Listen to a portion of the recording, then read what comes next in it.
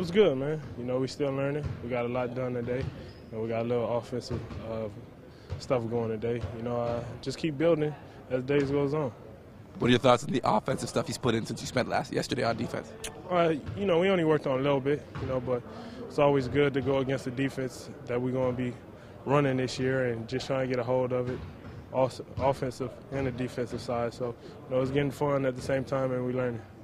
How does this propose, I guess, a bit of a different situation coming into a season when your floor isn't, it's a little less crowded, there's less people, and you guys are still trying to kind of fill the holes like every other team is right now? You know, I'm glad we got more players than some teams had going in training camp. You know, we're working with the guys that we have. You know, I think we have 11 in. You know, that's more than enough to run both 5-on-5, and you know, you just got to push through it. You know, it's just going to help us at the end of the day.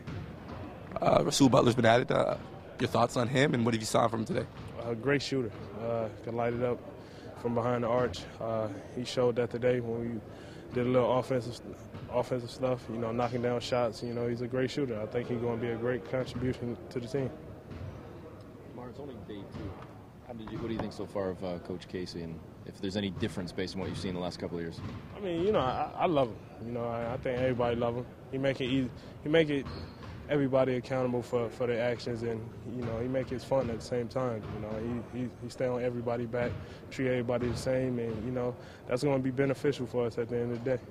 Does he lean on you and other guys that have been here to even kind of help him out to some extent, or no? Yeah, you know, definitely, especially the guys that have been here. He look for us to talk, be leaders, you know, guide a lot of, you know, it sounds funny with me saying it, but the young guys with Ed and Solo and, you know, and everything. But, you know, we just here trying to help each other, though. Is it kind of different to have Jay Triano? I mean, I know he still has a position with the team, but to see your old coach kind of sitting on the side this time around? Yeah, you know, it's crazy because he ain't yelling at us like he would be in practice last year and everything. But, you know, it's still cool to see him being part of the organization and helping us at the same time.